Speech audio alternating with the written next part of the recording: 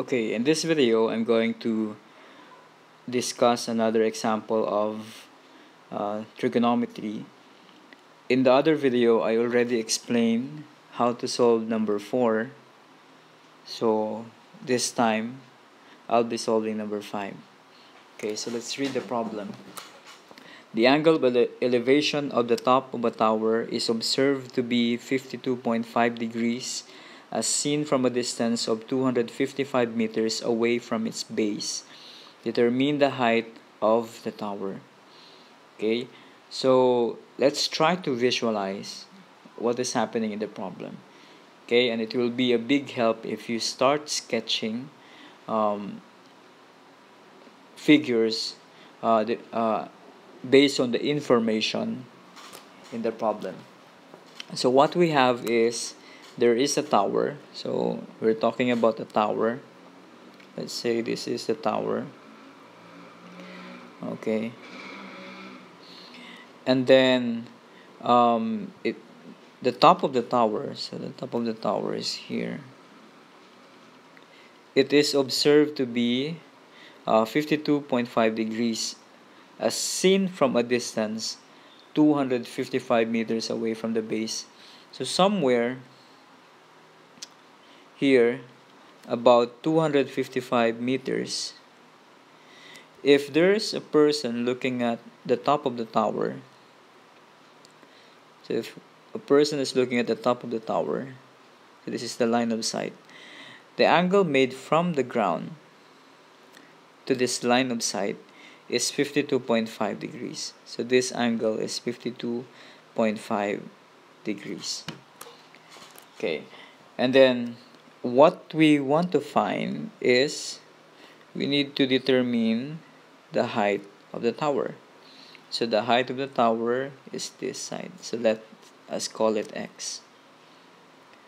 Okay, so once you have the figure, so you can start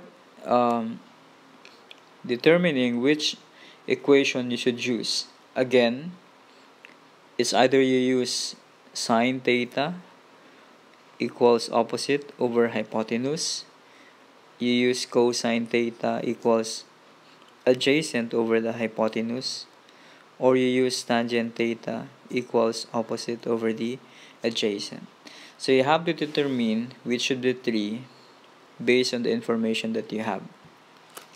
So to do that, so focus your attention on the angle.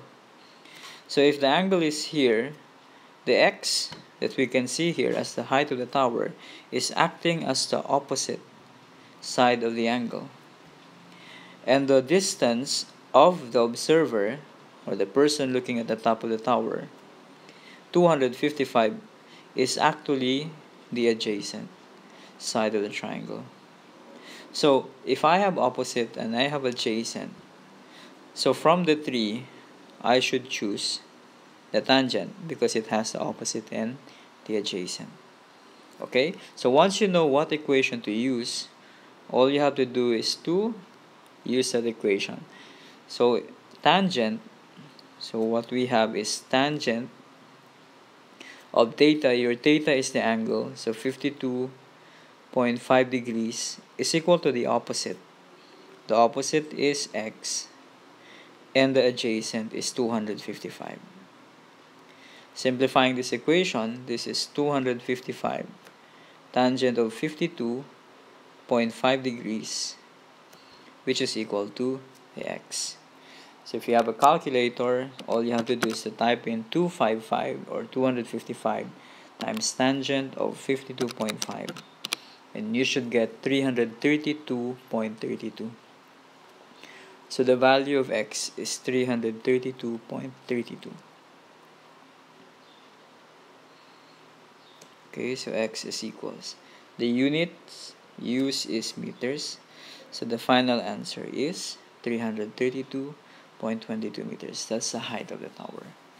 Okay, so I hope you understand my explanation on this example on angle of elevation. If something is confusing, all you have to do is to first watch it again, so maybe the second time around everything will be clear.